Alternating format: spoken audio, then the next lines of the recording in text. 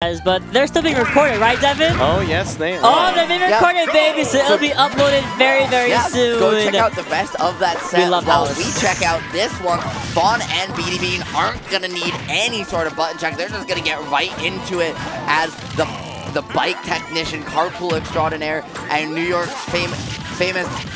I don't know whether I want to say she's a character specialist or a character anti-specialist, because she plays everybody. Both. You can put the bag for her, and that's her character at this point.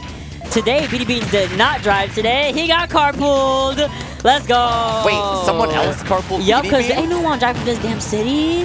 Nah, absolutely not. But Fawn already being untouched, by the way. This entire about 45 seconds that me and Rich have been talking, BeatyBean has not found any response until right then and there, going with the nair, but it's still not going to be quite enough.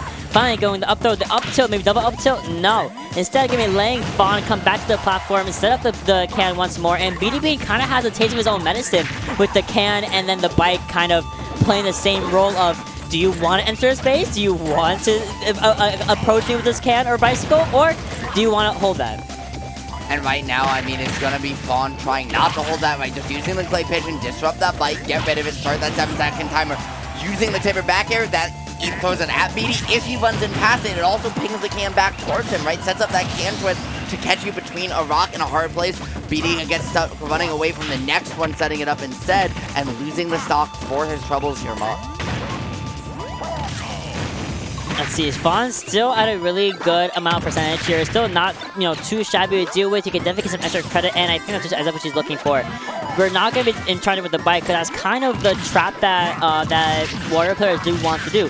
We put the bike there. Do you want to pick it up, or are you going to let me throw it at you and eat your shield? Fawn forcing the drop down of the shield, allowing BeatyBean to get a little bit started here, but not enough. At least not enough to make too much of a difference. We had to close to the stock right here, right now. The up air poking through the shield, through the stage, funnily enough. And Fawn playing melee, showing you that how much she's put into that game, using a little bit of a waveland off ledge to show you a ledge dash. Not something you see very often in this game, but gonna make it work just for the moment. Beatty not ready, and it's gonna lead to the reversal. But this scramble, nobody can maintain an advantage state right now. Fawn gonna maintain in her stock just barely, though, with some beautiful discipline off ledge. That can, though, not going to close it out, and they are both desperately trying to find that last hit on each other. But even losing the stock, Fawn still has 100% here in her advantage. She's firmly in this lead as long as she can find this stock, because otherwise Waff is going to make you hurt. Yeah, for sure. Waff is going to be the biggest factor here. And we did see BeatyBean get the sickest Waff in Blast Zone earlier, so we can definitely see it again. BeatyBean being on 135, that doesn't really mean that, he's quite out of the game. BeatyBean is so good at kind of maintaining the airspace, maintaining the pace of the game as well. Both players going to shield, waiting for their respective projectiles to time out for a second there, but it's going to be BeatyBean and then the up air from Duck Hunt, beating out the nair from BeatyBean. And once he's 7%, living for that long, kind of crazy. And not utilizing that gunman too to extend the hit lag to allow her to find the punish was so brilliant from Fawn, right? She's able to find these reversals just by making you swing, and well, otherwise it would be a safe scenario, but who cares whether it's safe or not when you can just find that one landing up air, find the Waff, you're down in percent, not anymore, and now Fawn trying to find what, and a game she's been in the lead the whole time. She has to barely find a way, utilizing that combo into the gunman to close out the stock and rack on the damage. You have Clay Pigeon here, and I think we're going to see her look for a big Clay Pigeon combo if she has the opening. I for sure think the same thing. Both players here have... I applaud BeatyBean for taking this back to an even stock count, and honestly, really even percentages as well. This only allows them to play at their best, even though Fawn is definitely playing the little bit of a long-range game plan and just beating out a lot of BeatyBean's options, close-range options with the can and Clay Pigeon. Again, both options are frame one, and the conversions going on here are so beautiful to watch. We're going in for beating, we're going to be trying beating out the interruptions off stage. We're going in for the back throw from BeatyBean, and this could be where Fawn has to be really careful here. Great air drift from Fawn, able to get back to stage, center stage. Fawn has been put in so many situations where she's had some really creative strengths, but then is just 1 or 2 pixels off from finding that optimal continuation she wants to. However, she's going to give Beatty a taste of his own medicine. The bike technician getting caught out by the bike, put to the corner, and having the air dodge pass just to have a chance to make it back. No resources left for him. No waft, no bike online. Just time to wait it out, and you can see he desperately wants that bike to come back, because otherwise the next time he puts off stage spot might just be it. BeatyBean did the bike-looking animation while he was falling. You already know what that means. We got a text on lock, and was that? He just went for a half waft. He did go for a half waft. Bike. He did go for a half waft. Hit stun extension, just wasn't able to find it, and now very much nothing left in the tank, and Fawn gonna use the hit stun extension back against him to close out the game with that up air. She's frustrated. Bruh, you can feel Fawn, like she wants to clean stuff up a little bit in that after that game, and she feels like even though she was in the lead most of the time and still brought it back after that early waft, she should have won that one more convincingly. Fawn, the only person I know who gets upset when she wins. Oh, we are zooming in today. We are mad. What if literally the violins go so crazy. Oh, I love it. Alright, Fawn trying to shake herself out a little bit. BeatyBean definitely has this in the bag. You saw the comeback factor start to emerge there. Start to kind of put a flaw in Fawn's game plan for a second, but Fawn does beat it out, taking the first game. We're going into our second game on PS2, which is where BeatyBean definitely likes to have his play field be in. Yeah, and the higher platform, right, here on PS2 compared to somewhere like small Battlefield where we were just moments ago is huge for Wario. Oh, it gives him better percent ranges to set up some tech chase wafts on platform. It gives him an easier time to trap you with falling up air and getting confirm off that, find some up air up tilt resets that he wouldn't otherwise be able to, and the space, right, to really maximize this air drift. As you mentioned, Bob, this is really where he likes to be. Yeah, for sure. At least you can, if Fawn wants to also enforce that long-range game plan, I feel like it doesn't do as well on PS2 only because it's so long. It outranges the range of your projectile. Yep. Beatty can just stand and literally just run away from you to get away from everything but can. And if honestly, if he's putting himself in the corner because of a can that has no pings, he runs away, you ping it 7 times, it explodes, you run right back. This is an excellent start for BeatyBean going into the second game at least. Fawn able to narrowly get back on the stage, going for the can, the gunman as well to cover whatever option she wants to go for. Goes to the nair instead, trying to go a little bit back to the ledge. Which I really like that she's going for a ledge and then having the gunman in front of her as a way to be like, you cannot approach me and I can't approach you. So it's fair game right now. I love that up air there to stall from Fawn. But BeatyBean thought she had to go up because she didn't have a jump, and she said, nah, I can hold this space just a little longer, just mix your timing a tiny bit, and finding multiple pings in the hit lag, so that can didn't move away, was able to detonate the bite on reaction, and now find coverage. Her creativity in this game alone has been incredible.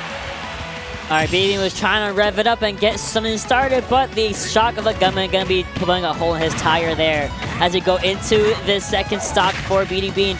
At the very least, you have so much to play with, and there's the bite chomping right down on Fawn's head. At least to get his game back to even. BeatyBean has been so good at not letting any of his opponents stay in the lead for more than maybe like 10 seconds. And then he just kind of brings it right back. Again, the can and then the poke coming in from Fawn. So good at just stuffing out BeatyBean's options. We're going in for the bike a lot more here, and then the bike's off on stage as a little bit of a threat. Going in for the up air, stuffed out by the frame 1 can. 2 of them. Can we get a third one? No, it's going to be sitting on the platform for a little while. Keeping that on platform, right, and then mixing in that can toss now forward air, back air, keeping you guessing as to which way that can's going to keep on pinging. And right, Fawn is utilizing every little movement trick, every little piece of ambiguity she can to keep BeatyBean guessing, recognizing, hey, if I'm even a little bit telegraphed, as the can be sometimes, Beatty will catch on. He will make me pay. So I have to keep him guessing. I have to keep him uncomfortable. I cannot let him reset. And her ability to maintain this momentum has been absurd. And it's integral when you have to deal with waft. This waft has been online for a good minute now. BeatyBean has to be really careful here, because you want to get rid of Fawn now and then utilize that waft in like a possible maybe 0 to death or close to 1, and that's in that last stock for Fawn. Fawn able to make it back with the air dodge right for the up B, going in for the can once more. BeatyBean still staying alive for a whole lot longer, but the second can of beans is going to be taking him right out. having to readjust on the Angel platform for a second. We still have a WAP available to us at the very least.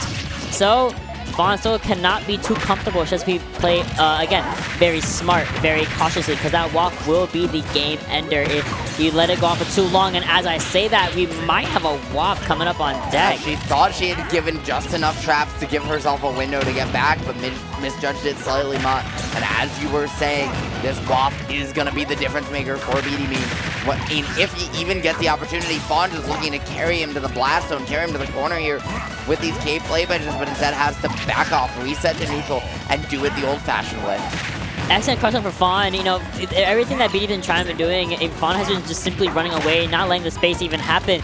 Even right there, getting the double nair from BeatyBean, still not going to be enough. Fawn still doing a really excellent job of, again, backing up when she has to, and those cans are a good get-out-jail-free zone for her to utilize. And at least BeatyBean hasn't died yet. And she's playing around these gunmen as well, because if you play around gunmen and they find that first hit of neutralizer, it doesn't shoot combo into the second one.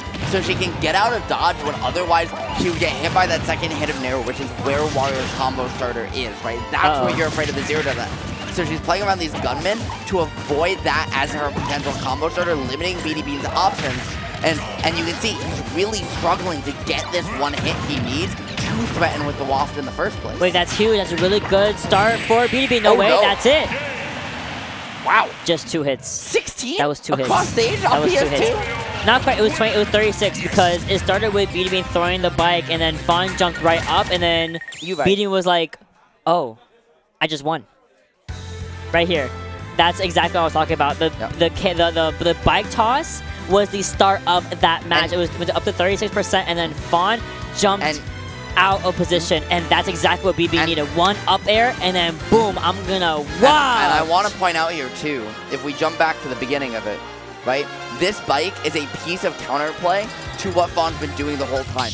Because that gunman, even being here like this, has been, okay, you throw that can at me, or the bike at me, it hits my gunman, I jump out. You nair at me, it hits my gunman, I jump out. Fawn's been doing that all set long.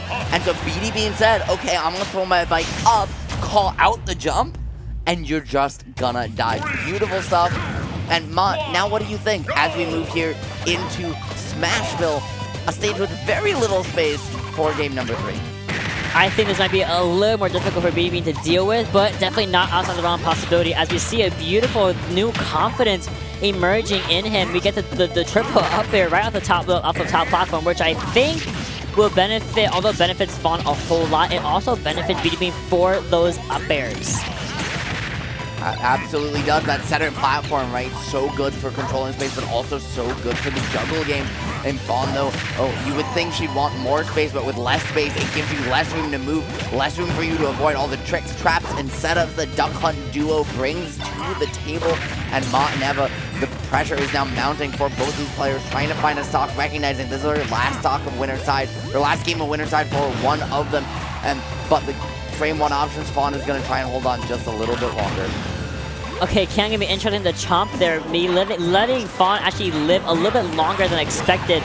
And the second one, Fawn is not allowing this to be the game changer. Going to be poking with slightly jumping down, going for the poke through the stage with the up air. And again, BeatyBean unable to actually follow through on that chomp, so we have to go for a little bit of a different option, going off stage and threatening that presence. And there we go. Again, trying to go for the can once more, but this time at least jumped a little bit over it and was able to get the start here. But as I say that, the can, again, is able to make this back to an even game. Both players very, very exceptional, not letting anyone be in advantage state for a little bit any longer than they have to. And one of the things Fawn has been especially efficient tonight compared to other nights has been finding those combos into that orange gunman, right? One of the two that kills and just done a really good job at utilizing it to do so more efficiently, as well as now this stage, right? Utilizing that center plat efficiently as well to find these juggles, find extra damage in every scenario. But even still, Waft just came online. She's got to be really careful. This is essentially a one-stock game at this point. Yeah, for sure. And we saw the power of what BeatyBean can do with that Waft when he just gets in. Just once. That's all he needs. Just one time. So Fawn cannot let that happen. Has to play very perfectly here. And I think BeatyBean, again, is playing with a newfound confidence, getting that second game in his favor, and going onto a stage that isn't like the worst for Wario. is working out so well in his favor to get this back to an even game. The only thing really doing too much damage right now are those cans. Gonna take BeatyBean off the bike with the clay pigeon, and now BeatyBean coming back to one stock, but with WAP still active. And what a frame trap there, mottineva, right? Fawn sets you up to either take the can or take the up air, and BeatyBean picks wrong, takes the up air, loses the stock, and now potentially one more winner's side has to try something. Tries the hit stun extension on the bike, it doesn't work out. Disaster might be coming for New Jersey's finest hero. Oh, the pressure, or he needs to find something fast. He needs to get this stock here, because Fawn is going to push you to the limit, able to do so. He has a sliver of light. BeatyBean tried doing the bike WAP thing twice now. We still have time for one more WAP, thankfully enough. If we can get this to that time, but the way Fawn's playing and the percentage that BeatyBean is at, there's gonna be a lot of stalling, a lot of outplaying the cans in order for that even half WAP to come online. You think you need another about, oh, okay, it's right there. Wait, remember this is huge. There's less space to work with as well, right? It's harder to camp out your opponent, play defensively in the way you need to get that WAP with such limited time left.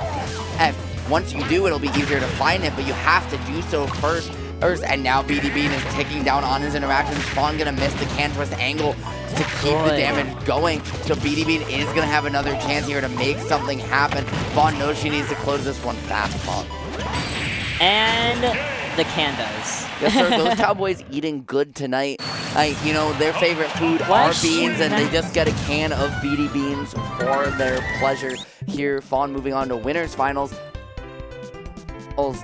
And what is that? What a block, my friend.